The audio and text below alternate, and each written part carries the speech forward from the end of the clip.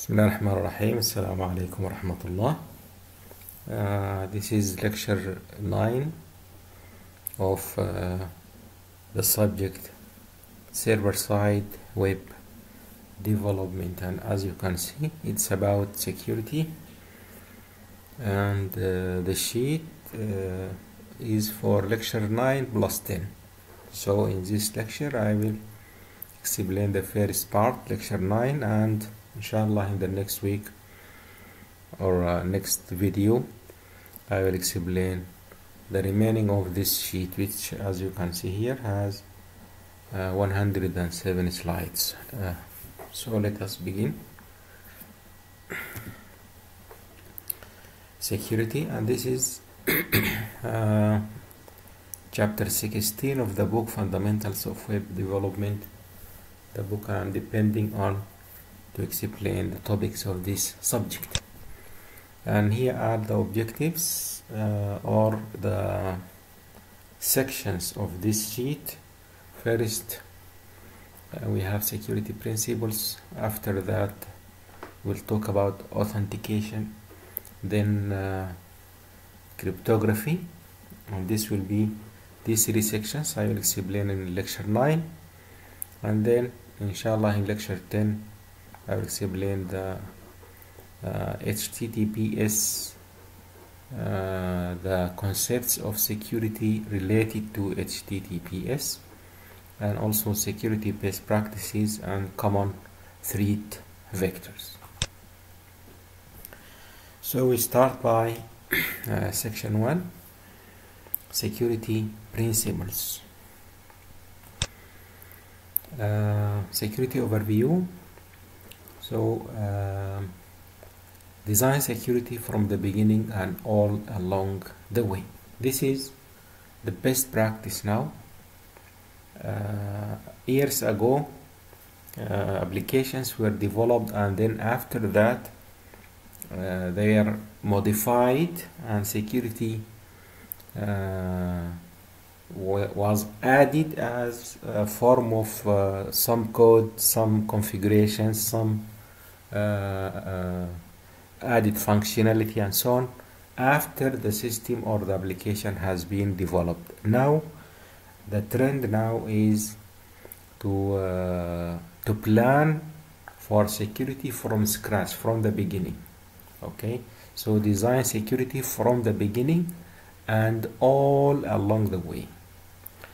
And this includes malicious hacker on tropical island, sloppy programmer, disgruntled manager, naive secretary.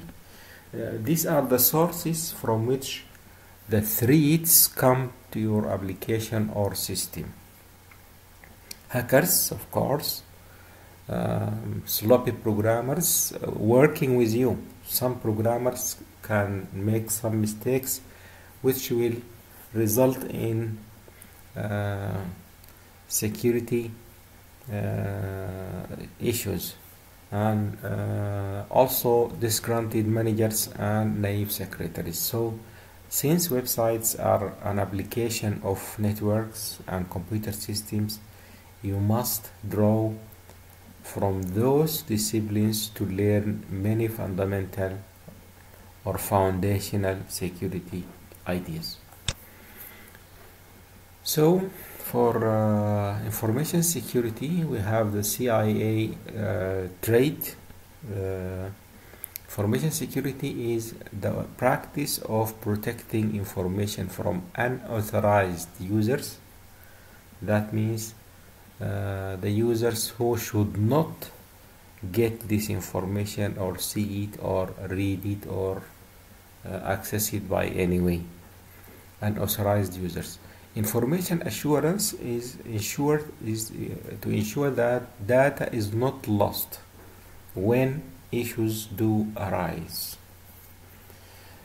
Computer and IT security is just one aspect of this holistic thinking, which addresses the role computers and network play. Here, that means there are other considerations for information security not related to computer or IT. may be related to the people working in the organization, may be related to the processes and procedures of work in that organization, may be related even to the equipments used by that organization, and so on. May be related to the customers of that organization and or institution. So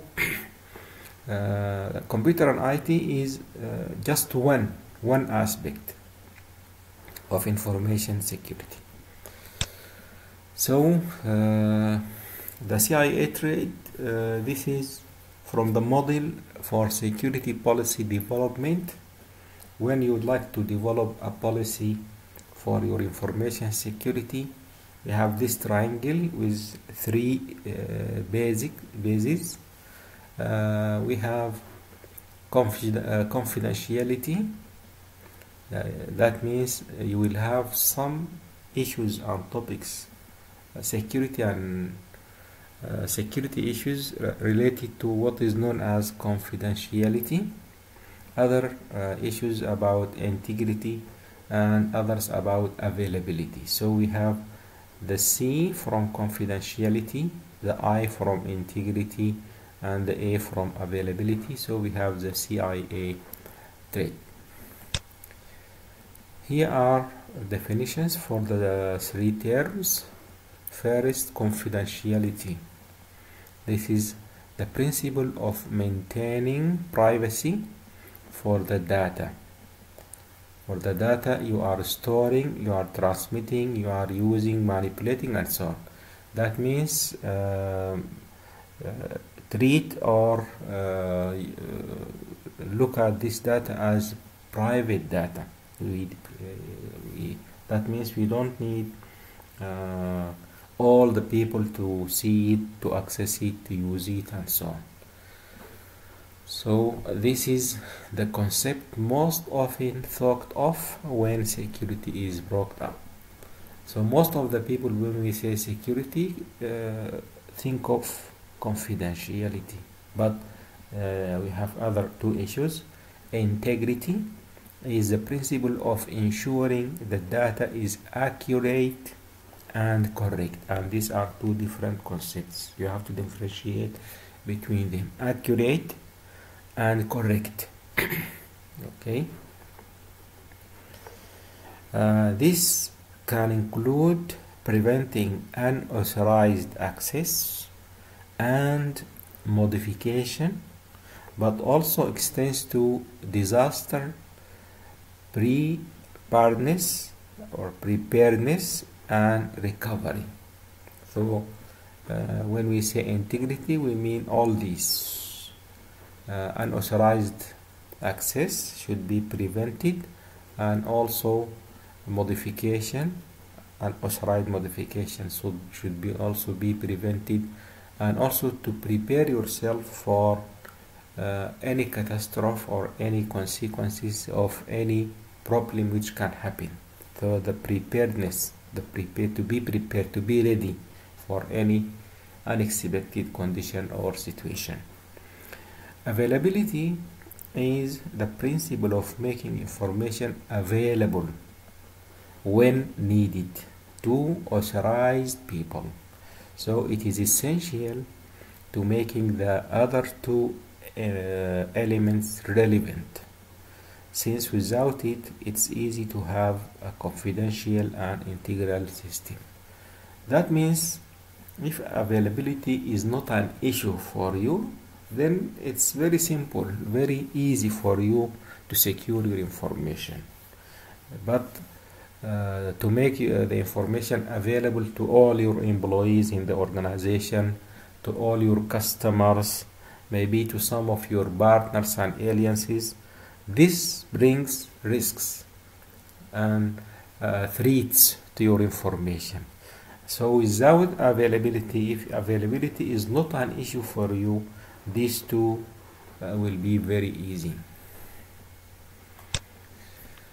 Security standards, this is really serious stuff. The ISO standards, with this number, give best practices for security. speak directly about security techniques and are routinely adopted by governments and corporations all around the world. These standards are very comprehensive, outlining the need for risk assessment and management, security policy, and business continuity to address the threat. And there are known organizations for putting security standards. One of them is International Standards Organization, and the other is International Electrotechnical Commission, and there are others. There are actually a lot of organizations working on security and providing standards for all organizations and institutions around the world to agree on them and to make them compulsory for security purposes. So risk assessment and management. Risk assessment uses the concepts of actors, impacts, threats, and vulnerabilities, so to determine where to invest in defensive countermeasures. So that means according to this, we will know where we need to put our effort, to put our money, our equipments, our systems, or code, or computers, and so on. And here are definitions for each one of them. Actors are people who are attempting to access your system, simply said.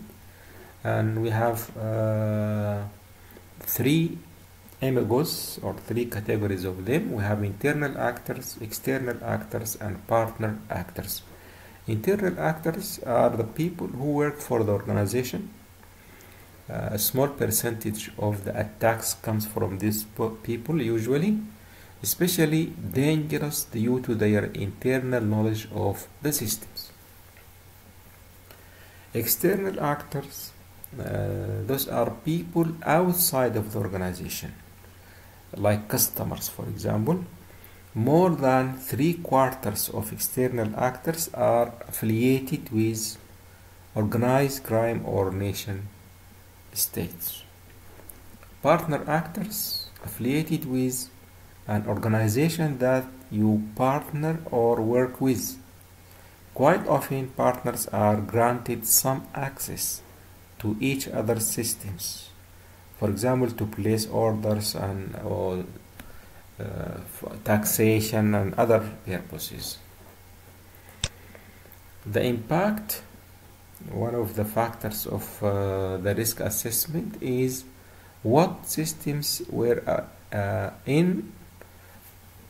infiltrated and what data was stolen or lost. So a loss of availability prevents users from accessing some or all of the systems. This is one of the risks. This might manifest as a denial of service attack or an SQL injection attack, where the hacker removes the entire user database, preventing logins from registered users. A loss of confidentiality includes the disclosure of confidential information to a third party, usually often malicious third party. This could manifest as, or could appear as, a cross-site script attack, where data is stolen right off your screen, or a full-fledged database theft, where credit cards and passwords are taken. A loss of integrity changes your data or prevents you from having correct data. So this might manifest as an attacker hijacking a user session, perhaps placing fake orders or changing users' home address, for example. The threats the path that a hacker could use to exploit a vulnerability and gain unauthorized access to your system. A flood destroying your data center is a threat just as much as malicious SQL injections, buffer overflows, denial of service, and cross-site scripting attacks.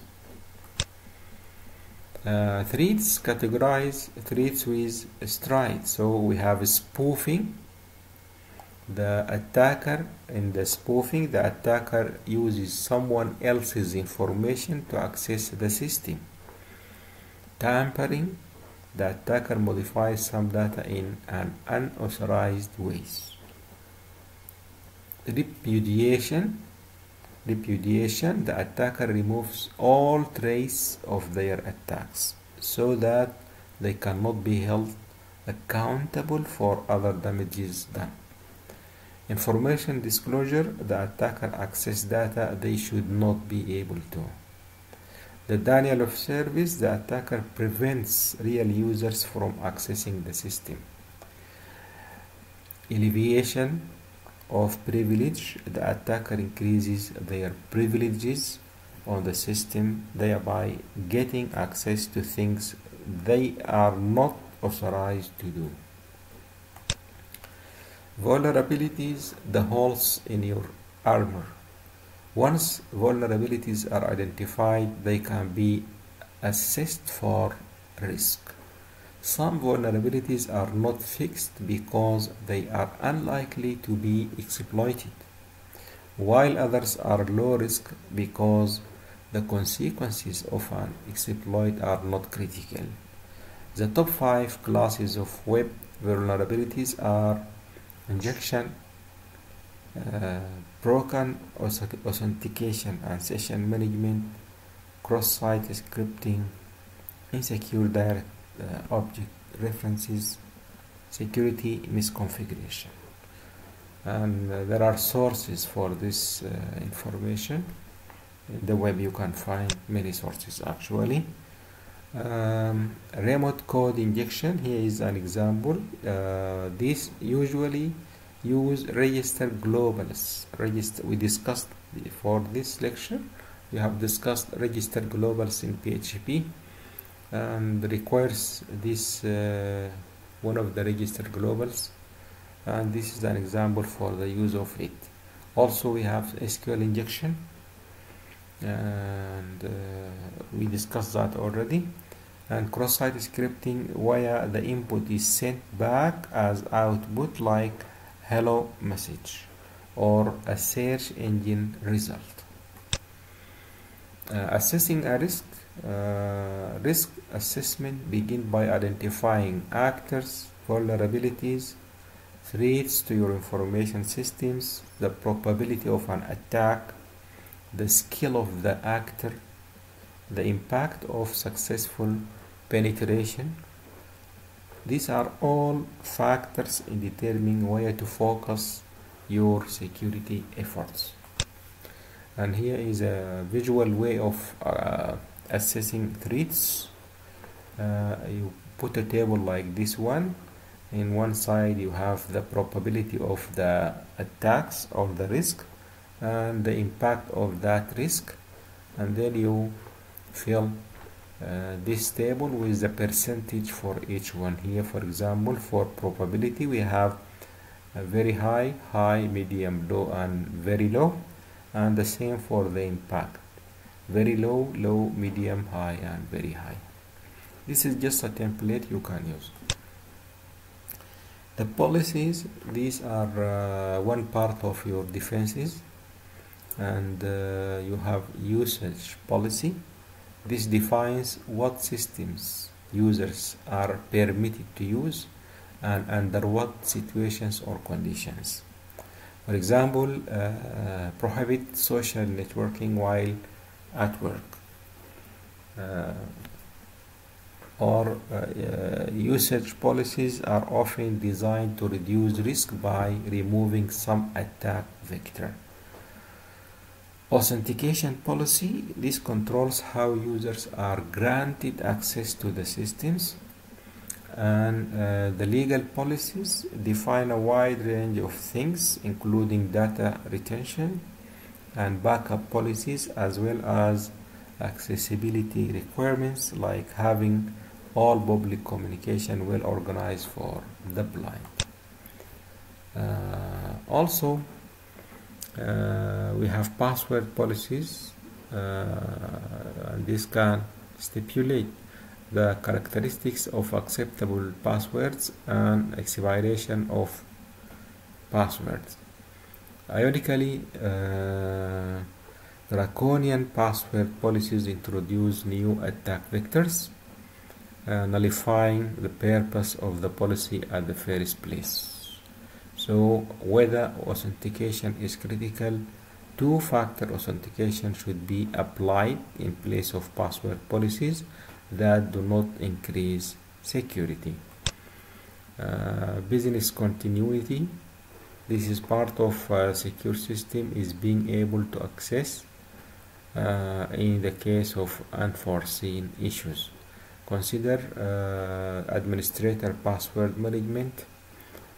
Something happens to the administrator personal issues, and you must have a plan. Also, you have the backups and redundancy. What do we need to get it up and running again if the system crashes for any security issue? And we must consider our code, our servers, our operating system, and others.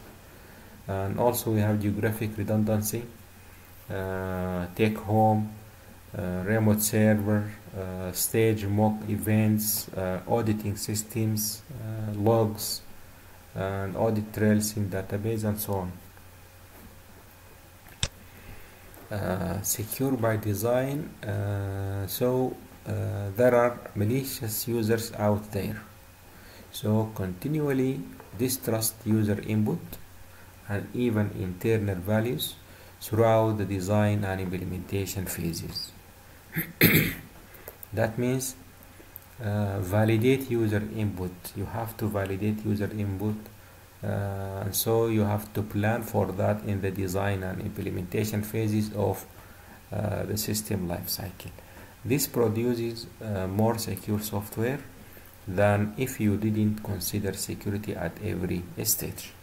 So techniques can be applied at every stage of the software development lifecycle to make your software secure by design. And here is, as you can see, the information system lifecycle. Here, requirements analysis, and then design, implementation, testing, and deployment. And here for requirements, for example, we can apply or specify the privacy needs and the security policy and the CIA trait from the requirements. In the design phase, we can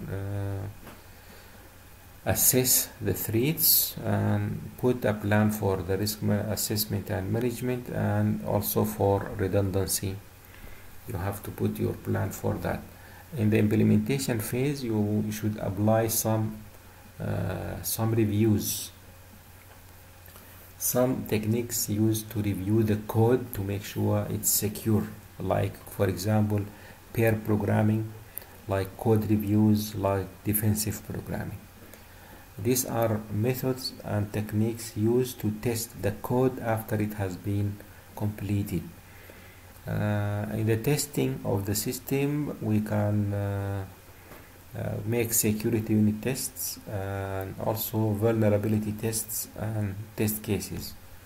And in the deployment means installing the system and training the users for that system.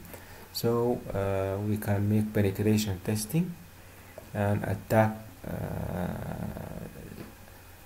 tests and default values.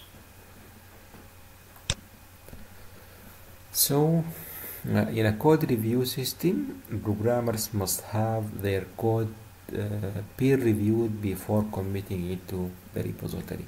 In addition to peer review, new employees are often assigned a more senior programmer who uses the code review opportunities to point out inconsistencies with company style and practice. This is a practice used in software development. You make pairs. That means any new employee, any new programmer, you assign him a job, and you make one senior programmer work with that new programmer. So they become a pair, because the new programmer will benefit from the experience of the senior programmer to discover any mistakes and defects in the code and to correct them, including security issues.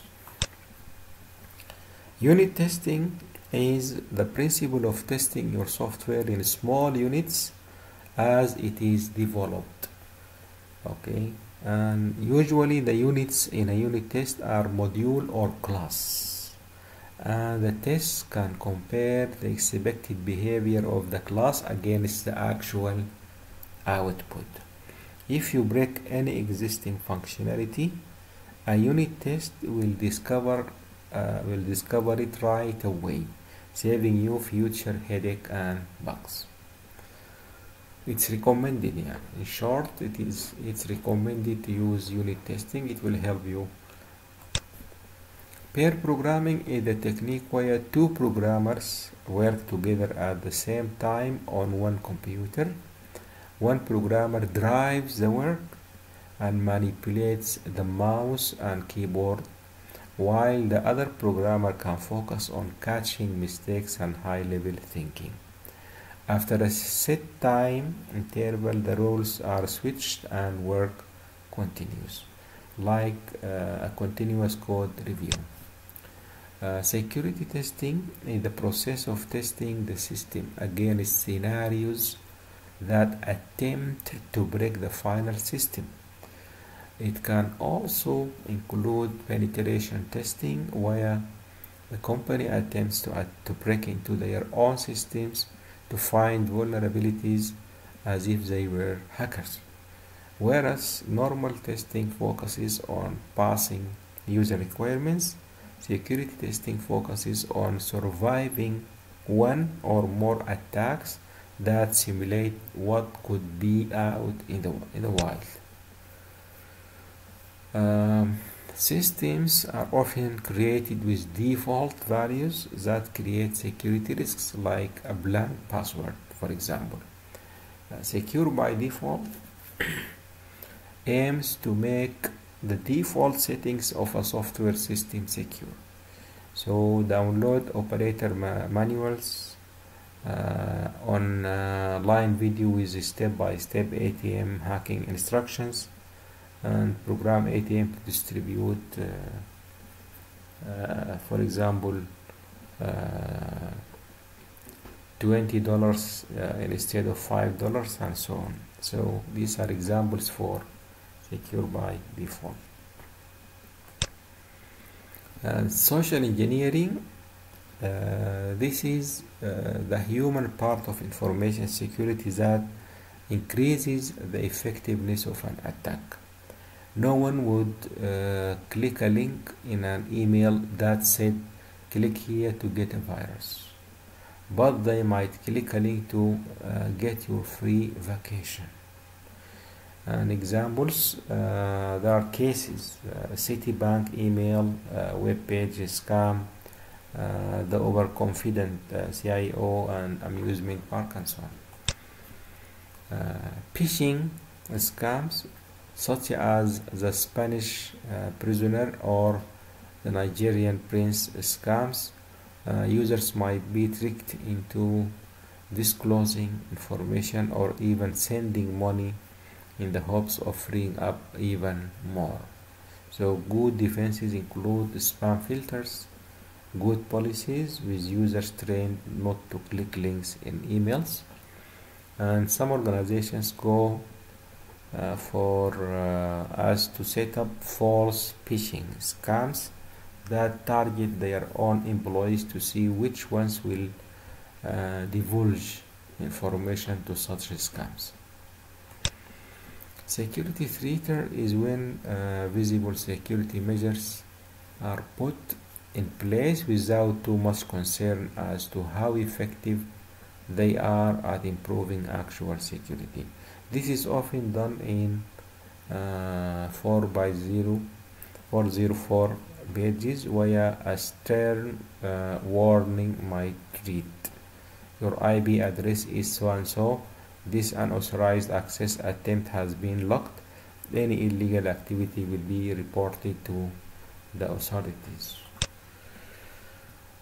Section 2, authentication. Authentication is the process of deciding that someone is who they say they are and therefore permitted to access the requested resources, whether getting entrance to an airport, logging into the company network, or logging into your bank's site. All these are called or need authentication. So the authentication factors, the things you can ask someone for. So authentication factors are the things you can ask someone for if in an effort to validate that they are who they claim to be. So what you know, you can ask about knowledge, passwords, PIN, security questions, and so on. What you have, ownership, like access card, cell phone number, cryptographic FOP, and so on. What you are, like fingerprints, DNA, walking, and so on. So knowledge factors are the things you know, like passwords, PIN, challenge question. Ownership are the things you possess, like a key, like a card, like a mobile phone, like an FOP. And inheritance factors are the things you are, like fingerprints, signature, DNA, and so on. Single factor authentication. This is the weakest and most common category of authentication system, where you ask for only one of the three factors, either to know a password or to possess an access card or fingerprint access on your mobile phone. When better authentication confidence is required, more than one authentication factor should be considered.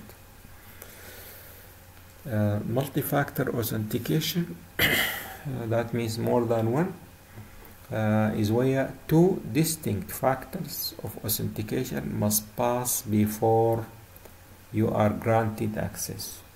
ATM machine is an example of two-factor authentication.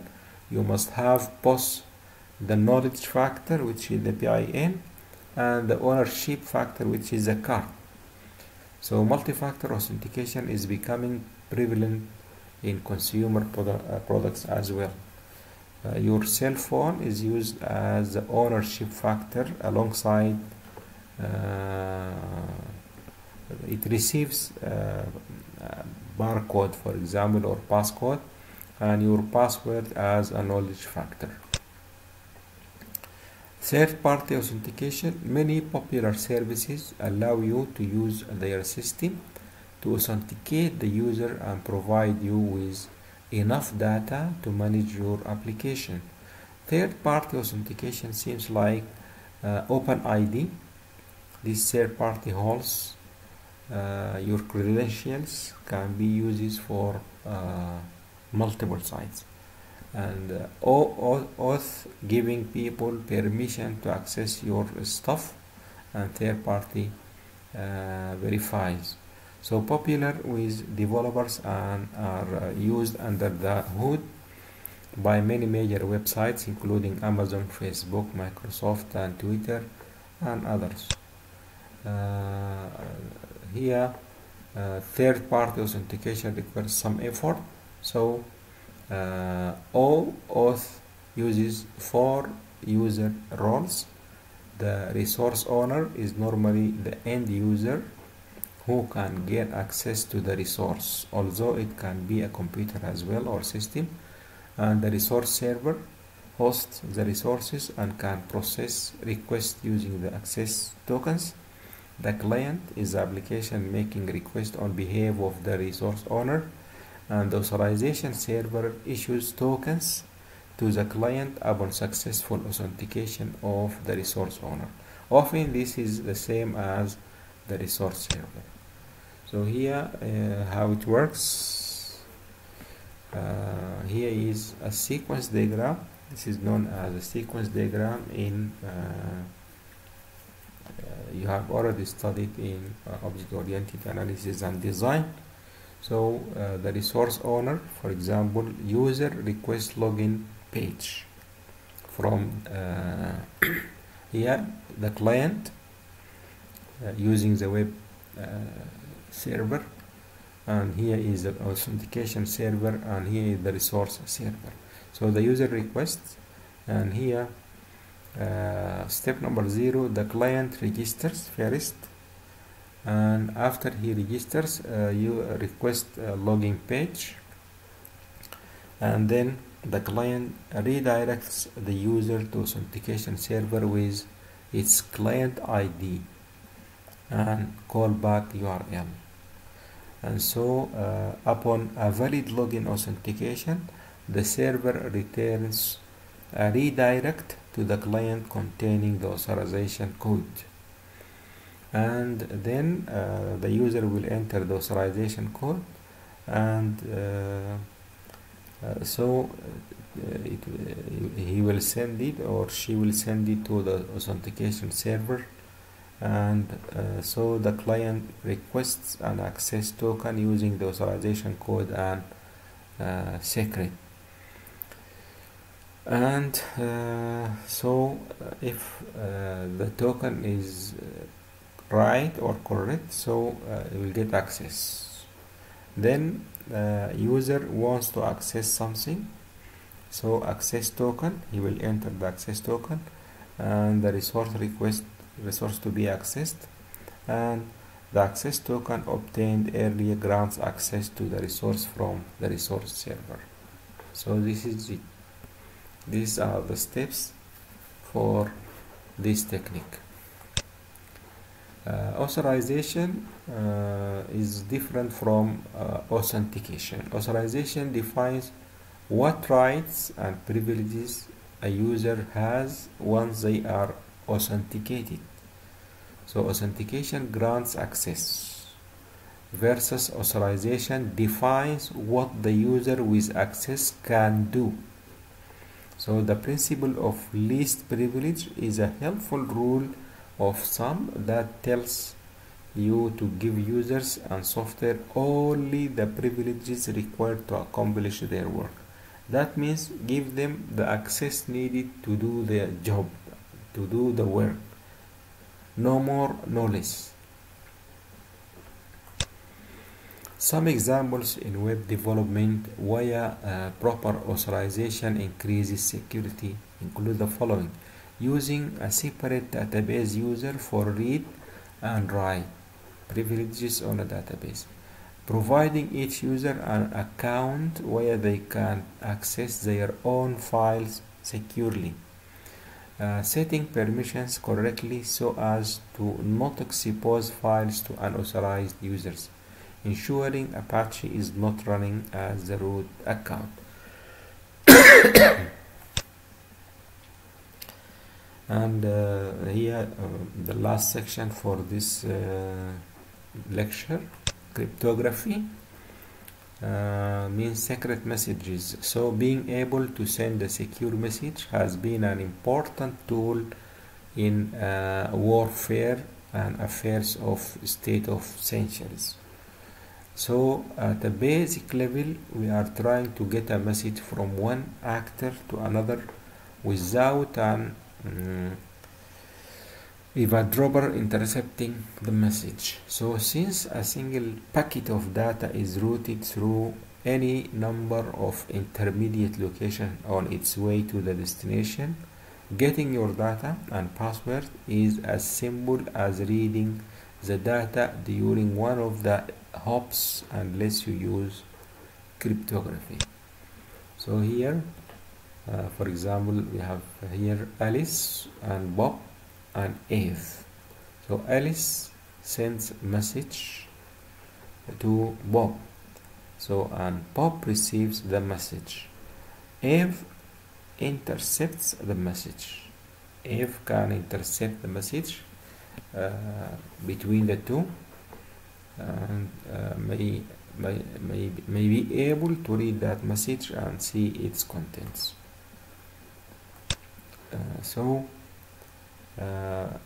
Using cryptography, so Alice encrypts the message with a key,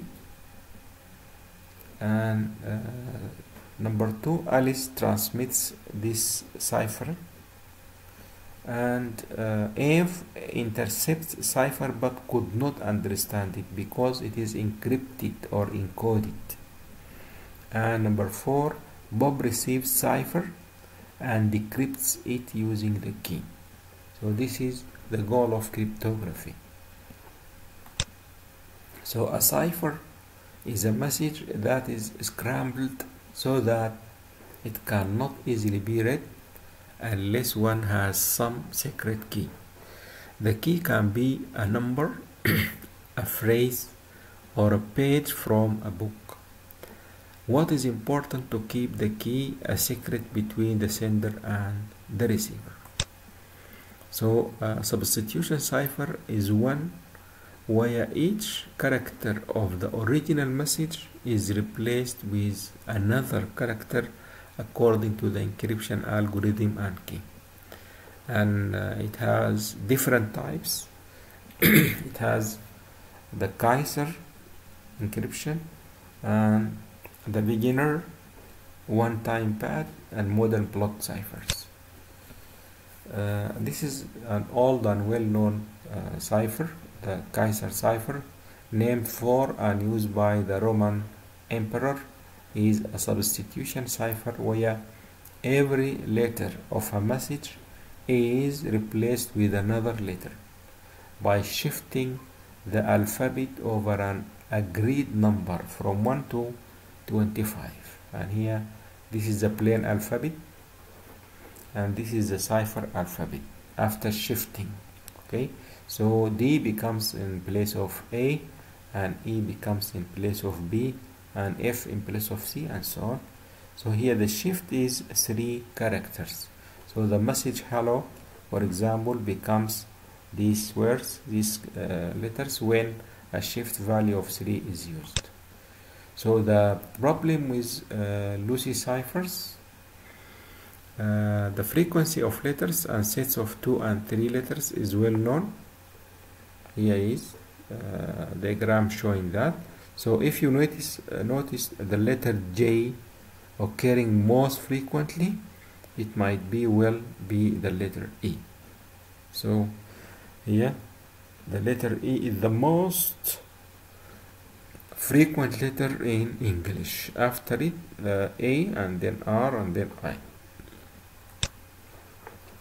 So letter distribution is not flat. So any good cipher must therefore try to make the resulting ciphertext letter distribution relatively flat so as to remove any trace of the telltale pattern of letter distribution.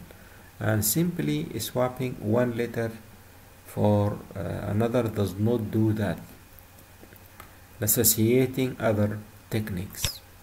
And so we have this technique, early attempt to flatten letter distribution ciphers. The Vigenère cipher, named for 16th century cryptographer, uses a keyword to encode a message. The key phrase is written below the message and the letters are added together to form the ciphertext as illustrated. So this is the plain message, and here we put another message with it, and then we encrypt and use a key, and so it becomes coded. This is a cipher. And to decrypt, we use the same other message, this one, and then we will decrypt it, and we obtain the original message.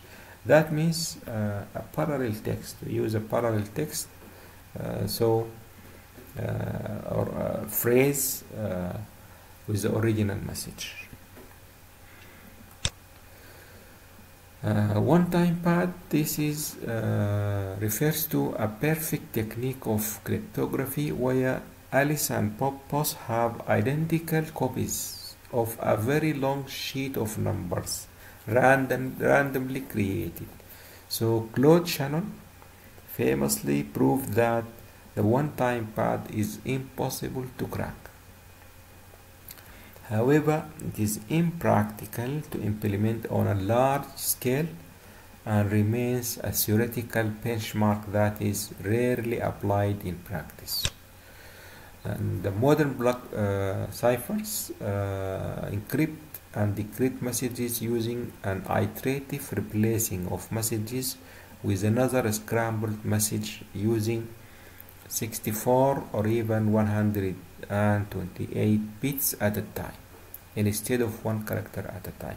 So the data encryption standard, this and its replacement, and also we have the advanced encryption standard, AES. These are two block ciphers still used in web encryption today. This is an explanation for this encryption here, and here we have what is known as symmetric key and public key. I will leave this for the next lecture, inshallah, to be explained.